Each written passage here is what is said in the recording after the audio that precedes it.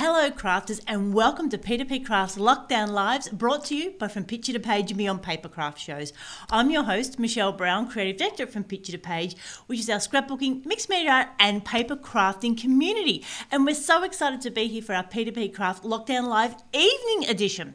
Now, the Lockdown Lives are a series of videos to bring you the best of our retailers in scrapbooking, mixed media, card making and art journaling, and we're really excited to be able to bring you these videos. But of course, for all the details, head over to our website from picturetopageandbeyond.com.au, where you can see past seasons, you can see who's coming up, and of course, while you're there, make sure you're on our email list so we can deliver all the updates straight into your inbox. Now, whether you're watching live on Facebook or you're watching a replay on Facebook or YouTube, we would love to know that you're there. So pop in the comments, give us a thumbs up. Any questions, pop them in the comments as well, and we'll do our very best to answer them. Now, today, P2PCrafts Lockdown Live is with Alison Kaszazz. Hi, Alison. Hi, Michelle. Hi, everyone at home. It's so good to see you. How's things at Kaszazz these days? Things are very exciting. Lots of new products, lots of new goodies to play with, and some different bits and pieces in the works as well. So all very exciting here at Kaszazz. Yeah, so we have heard there's been a bit of a release recently. Tell us about that. There has. So we have our brand new, I'm really going to hope I say it correctly, but Papillon release. Yeah, I don't think I did. And we've also got all of these lovely stamp value packs as well. Ooh. Some colouring in kits. There's lots of different bits and pieces for everyone, so I'm really excited to be able to share it with everybody tonight. Excellent. And the colouring in kits, are they something new for Kaszazz? We had them a number of years ago, but they've come back again, and they're called DIY for kids, and I have decided I am a big kid because I love making them. So you get 4 cards for less than $4. Yep.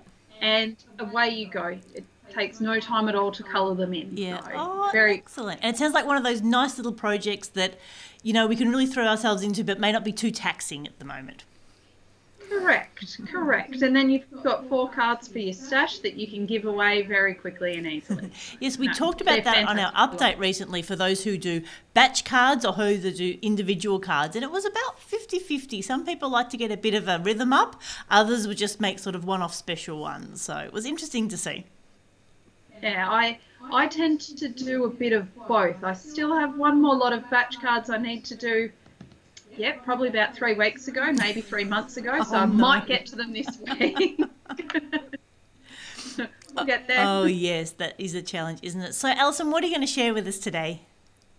So today I'm going to share with you a scrapbooking layout. This could be done either as a single page layout or, like what I'm doing the flip side of a double page. And then I'll talk you through my thoughts and plans for what I might do over the next few days to kind of go between the 2 layouts. Ooh, so, very exciting. Excellent. Okay, well, we'll let you get yourself started and we'll jump right in.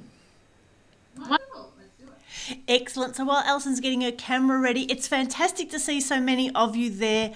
Hello, Anne. Hello, Alana. Hi, Sue. Hi, Muttley Gray. Hi, Danny.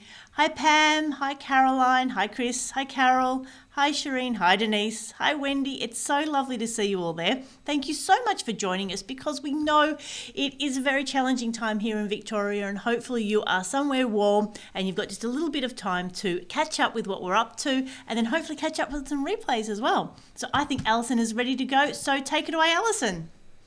Fantastic. Oh, that is amazing. I love it. So we have our lovely French range, and I'm actually scrapbooking some photos from Paris from a few years ago. But I have used on this layout, we're going to do the other side of it, but I've used some of the cutouts and just altered them a little bit with some inking, stamped and die cut out the butterfly, stamped some little messages, and also done a little bit of background stamping as well. So I had great time doing this. You can't tell, but in the background I also tried stamping with the new metallic pans, but I didn't quite like the look of it, so I just covered it up. Oh, okay. So that's always an option.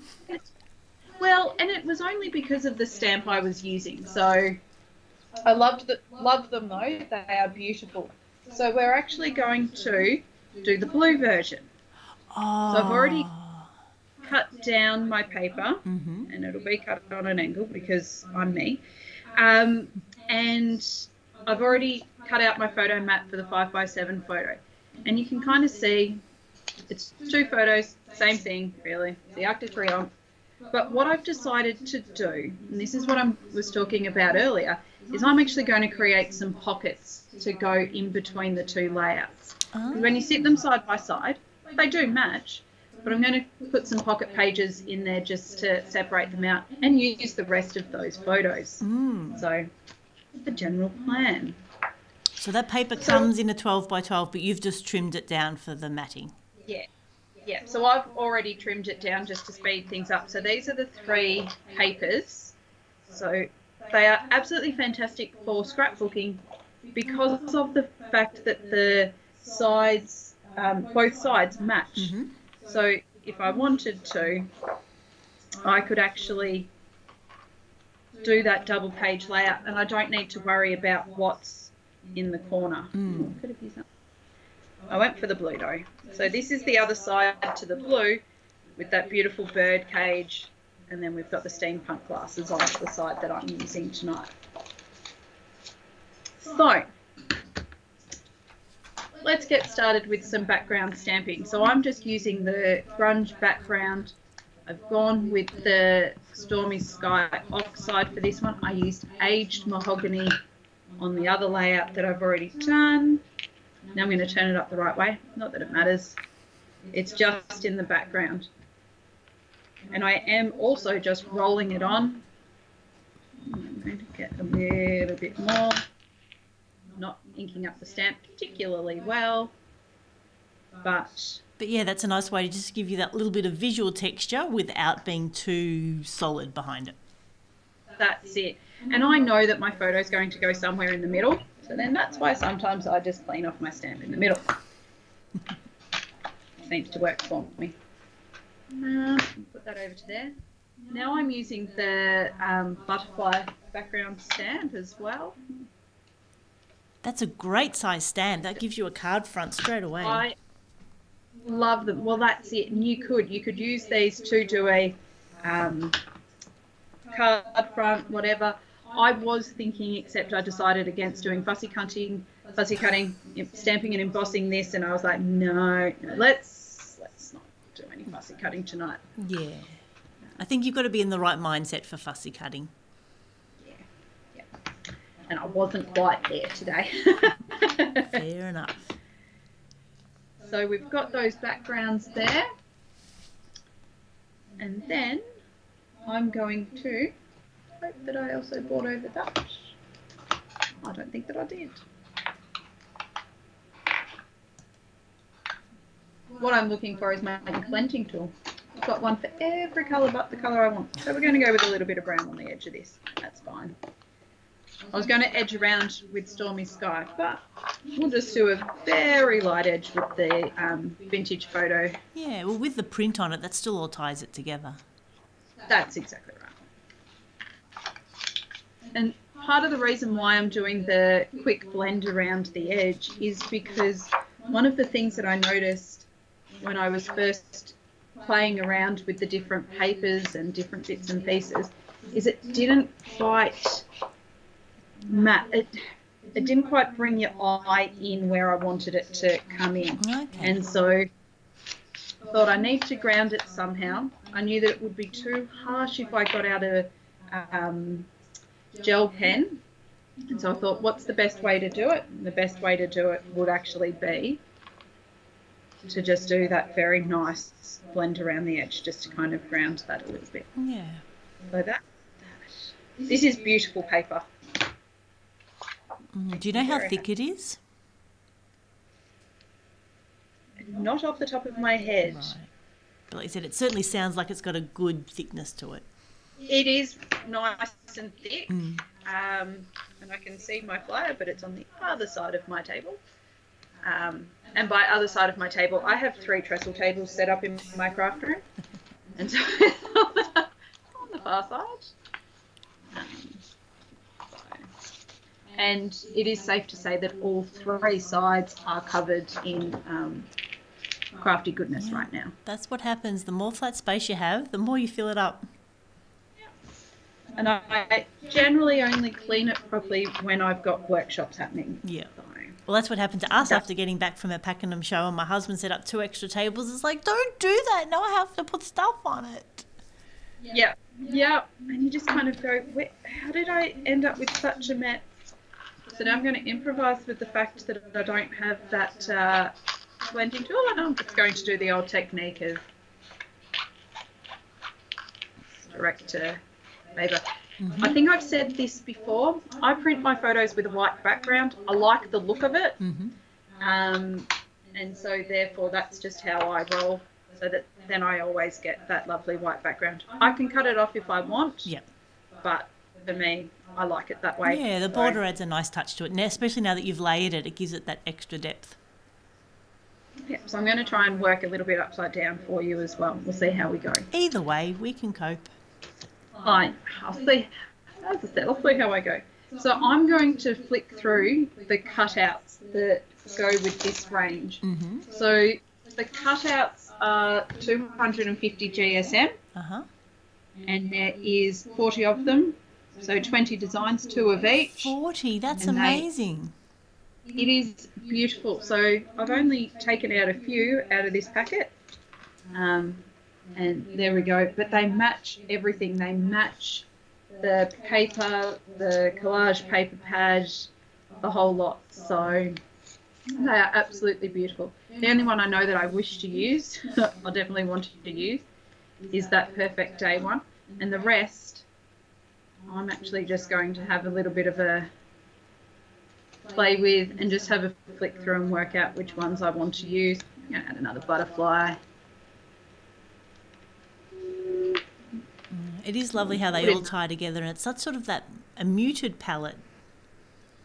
They are, and it's really interesting because the blue's quite strong and quite blue, and yet these are more of your browns and different bits and pieces.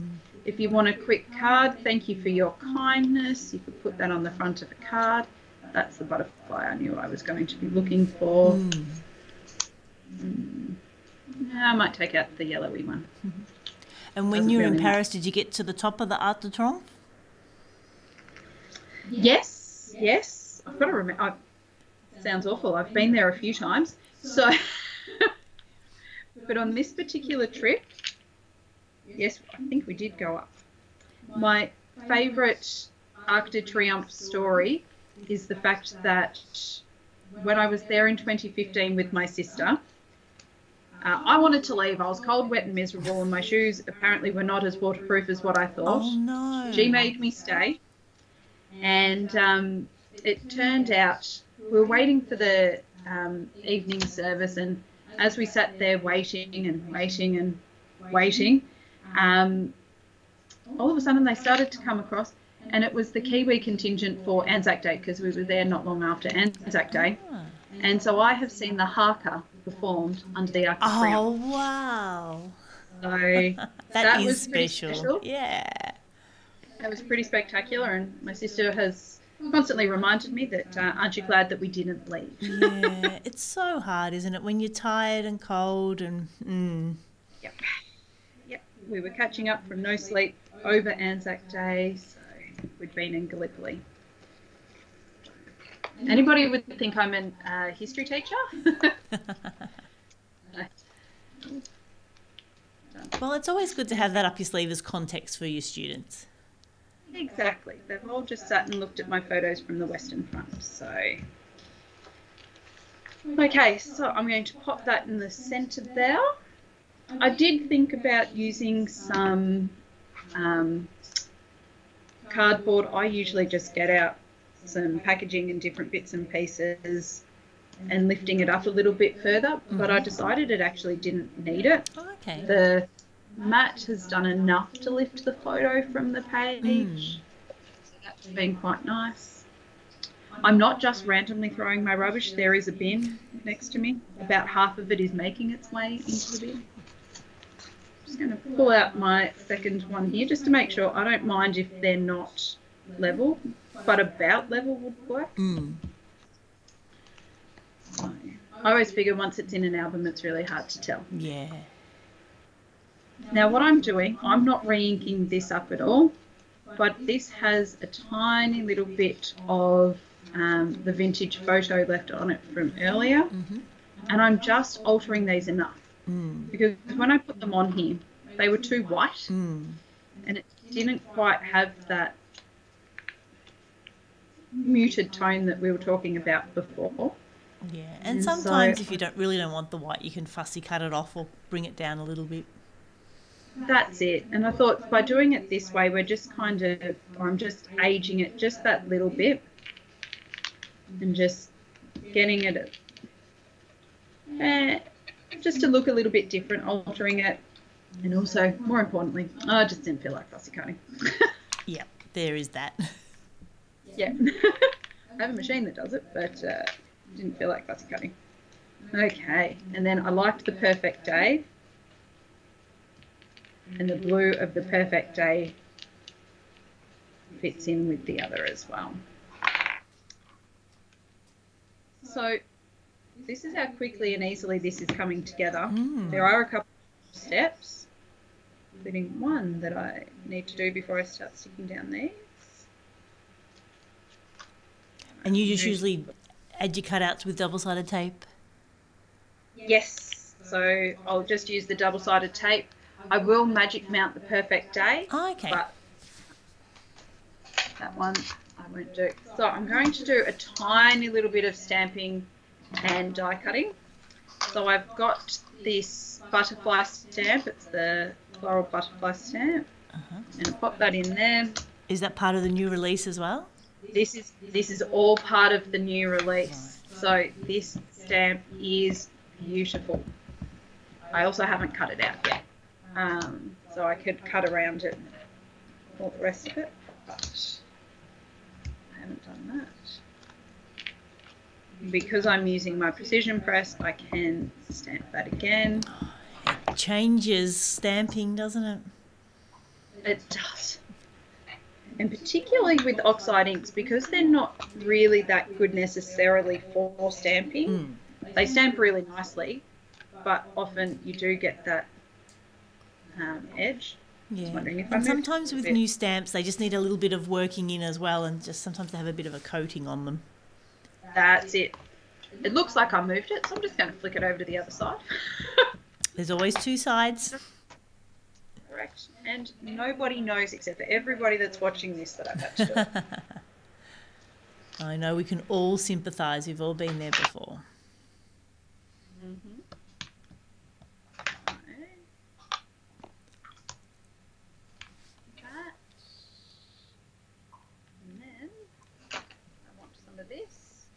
Because I'm actually going to add a different colour to the stamp as well. Ooh. I'm going to be brave, given that I've already had to flip over my piece of paper once. I'm just going to wipe off the Stormy Sky. And then with the vintage photo that is also sitting here, I don't want too much. But I'm just going to just add that little bit to it as well. Oh, wow. Yeah, that really changes the look of it. Yeah. And you could, because of course the oxide inks layer, you could do it the other way around. You could start with the vintage photo and then add the Stormy Sky, or you could do it that way. And now that just matches your die cuts perfectly. It does. And then I'm actually going to use the matching die. Oh, I think whoever decided that dies to match stamps was the most wonderful invention in the whole world. Yes, they are my new favourite person. So this beautiful layered butterfly, we've got the layered butterfly, the layered bird cage, and the layered dove. And so I'm just going to cut the solid. I'm not cutting the top bit for the butterfly. Now, I could use what I cut out earlier and line this up properly, or I could actually do this, hope for the best, and blend around the edge if I don't get it correct. Sometimes hoping for the best is a good way to get stuff done. Yep, that's what I do. So I'm just using the Gemini Mini. this is the ultimate in laziness. Because it can sit on my desk next to me, and the majority of our dies will go through it. Oh, nice. We've It also just takes got up that MIDI. less space, yeah. It is brilliant because it means, oh look, I didn't do too bad. Ah. It just means that I don't need to get up. Yeah. And yes, sometimes. So, Alison, before you do. edge it, could you just hold it up to the camera so we can just see how, yeah, like you said, it's slightly, that's it, yeah, slightly a bit of a gap, but you know, you can easily cover that up. Yeah. And it's not too, that's actually better than the one that I did on the other page. But it's always good to have these tips and tricks for hiding those little things. Absolutely. And I sometimes watch crafters and I think to myself, does it matter if it's not perfect? I'll do the last little bit of stamping. Does it matter if, you know, you can see that little gap or you can't see that little gap? Because at the end of the day, I've got too many photos to scrapbook, and would people see it if they were riding past on a horse, I think is the saying. And it's like, I don't think that I remember someone once saying, it's handmade, it's not factory made. So it's all the Correct. little bits that added to it. So this stamp is also part of the new range, and it has all of these fantastic sayings on it. Oh, we like a Such good as sentiment stamp.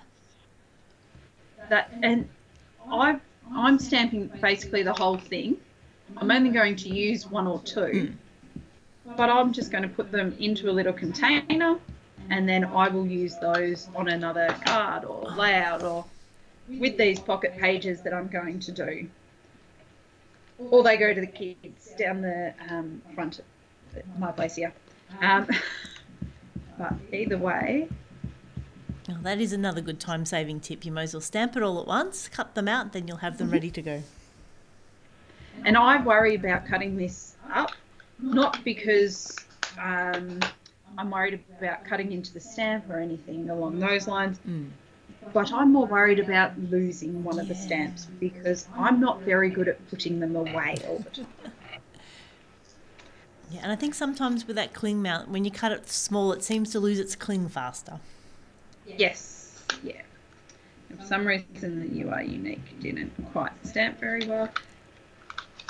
I'll just stamp just that bit.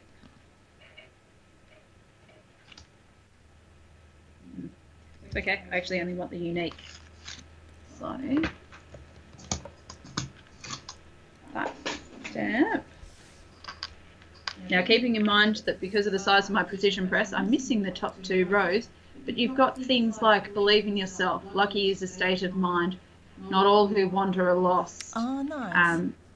Be who you really are, good vibes, every experience is priceless, is a priceless collector's item, all the rest of it. So I know I'm just going to use not all who wander are lost. I might use the unique. Oh, nice. And a few different fonts too, by the looks of it.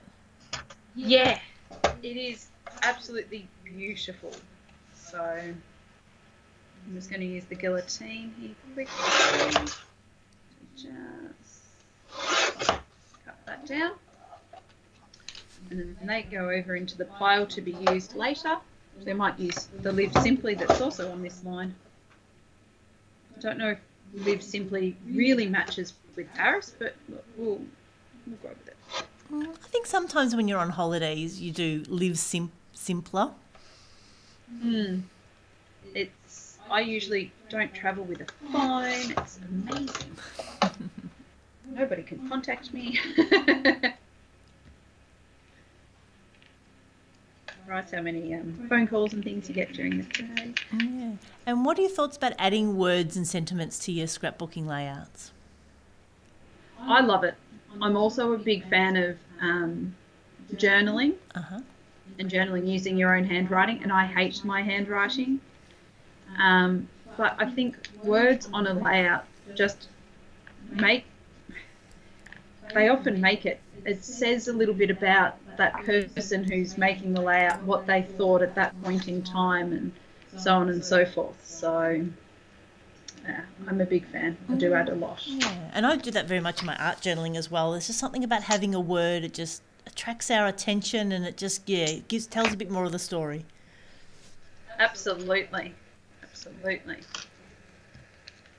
So what I've started doing recently is putting my magic mount in the centre of, on the outer bits of my butterfly to help those wings stay up a little bit. Mm-hmm. So tape in the middle, magic mount on the centre. I'm not too concerned about covering up some of the photo and different bits and pieces. Particularly the bottom here. And what is that shape you've got, Alison? Which one here? Yeah, that one. Is it an owl? It is. It looks a little bit like an owl. It's the locket with then the wings. Right. So I was tossing up between an owl and a golden snitch, so there you go. Yeah, as somebody who's never read Harry Potter, yep, could be. I know about it. I'm going to pop that underneath here. Well, the locket makes much more sense. I didn't quite see how the owl was fitting in with the butterfly theme. Yeah. And look, I'm just adding the different cutouts that I like, that I think match, and different bits and pieces. I'm going to put that one in there.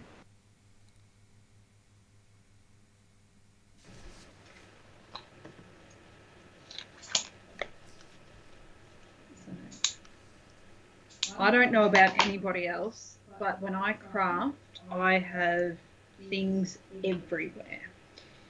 So it is a mess. It's a creative mess. It is. Creative process. It's so frustrating looking for those things you had in your hands just moments ago. Yeah.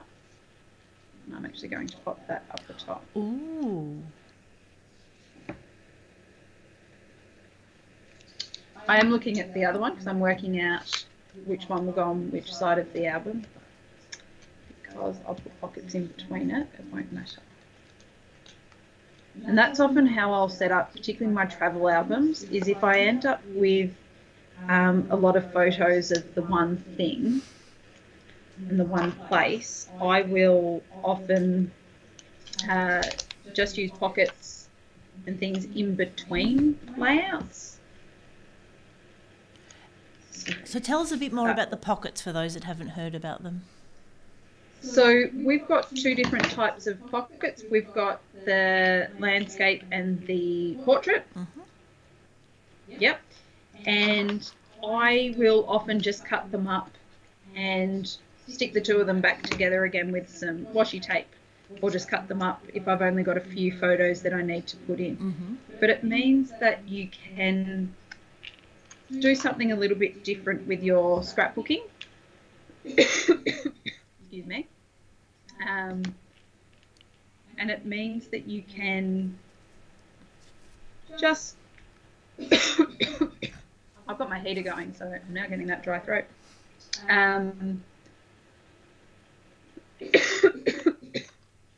You just do something that little bit different, speeds up the scrapbooking process. I've got lots of photos of whether it be Paris or my Western Front tours, for example, and things like that, that just mean that I can add them in a different way. Yeah. And so you do much scrapbooking with the pockets, or you just pop the photos in? I do a fair bit. I do more than what I've realised. And one of the things that I am going to look at doing this weekend, now that my order has arrived, is I've got the card making kit for our new range, the Papillon range, and I've done this with a couple of others, where instead of making them up as cards, I will end up making them up as pockets, and then use these as pockets that I can use in scrapbooking. So I just change out some of the sentiments, but for the most part, they work with anything. Yeah. So in the card making kit you get all of the different bits and pieces that you need to create it all. Oh, wonderful. Yeah. So yeah, for the card makers amongst us, just tell us a bit more about the kit. So in the kit they're $29.95 and everything is in there that you need, including whether it be the ribbon, although this is different ribbon to what it says, so therefore there is the little bonus chipboard that you can use, some pearls, enough card essentials to make not only all of the cards in the pack, but I always end up with leftover paper, the printed pages, and inspiration so that you have some idea of what it is that you might want to create. Oh, well, and that's the same die cut pack? It is.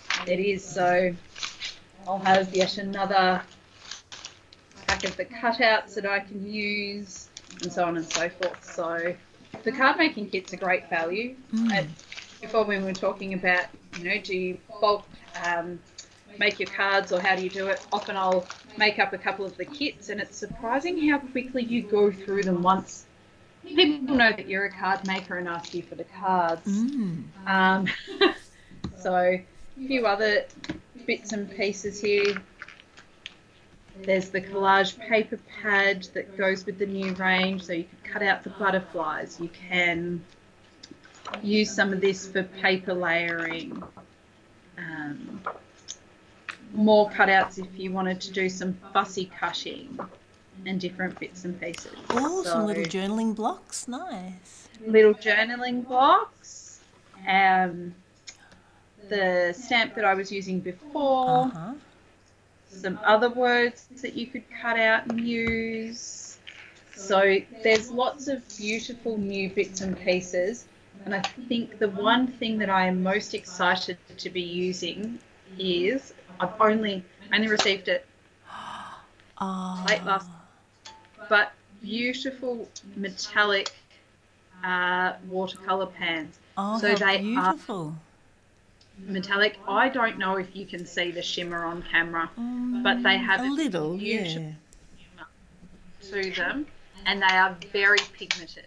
So they will be getting used this weekend. And we've also got a new stencil as well. Ooh. I have obviously cleaned very nicely. Well, that helps us to see it. Exactly. So, and the last little bit that I can hopefully reach, because it seems to have disappeared, is what we were talking about before in terms of one of these beautiful DIY for kids packs. Oh, yeah. So this is cuteness. And you get... Oh, they are adorable. So this will be my project tomorrow. And I will be making those up. They are absolutely beautiful. Right. So what comes in that kit? So in this kit, it's $4.95. No, sorry, $3.95. I'll get that right. So $3.95. You get the two printed sheets there. 4 bits of cardstock. Oh, excellent. Pick whatever medium you want to use to colour it in, and you've got 4 cards in no time whatsoever. Yeah. So you think could you use your Coptic markers on that paper, or do you think more watercolours? Or I have used everything from watercolours to I have used tri-blend markers. I liked using the tri-blends. I used them on the koalas because it meant that I didn't need to think as I was shading them. Yeah. Whereas, some of the other alcohol ink markers, and I've got to think as to what colour goes with which. And sometimes I just want to craft and not be able to think. So here's the layout that's just very quickly put together. And here is its companion. So they're just very quick and easy layouts. And I will find the date that I was there and add them, and they can go into an album. Oh, fantastic. Well, thanks, Alison. Well, we'll let you get your camera back up and we'll have a chat. Wonderful. Wasn't that just amazing to see all those different elements of the new range for Kaszazz? And it really is a way of bringing together the papers and the die cuts and then the inks and the stamps. And it's kind of just nice to make crafting simple again as well, instead of trying to bring things together that may not fit. So, Alison, thank you so much for bringing all that to us today. Not a problem. Excellent. The last thing that I will tell everybody is Kaszazz did release a new special today. Mm-hmm. So it is spend $100 on papers and stamps, and get a surprise $100 value pack. Oh, wow. So I'm really hoping I got that right. Yeah, I hope so too. And have you had a value pack before? What sort of things will you expect to see in it? We have.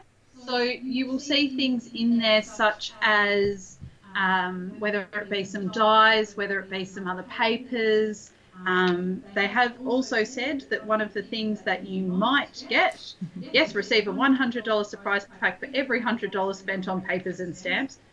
You might get a $100 gift that is just a $100 product. So who knows?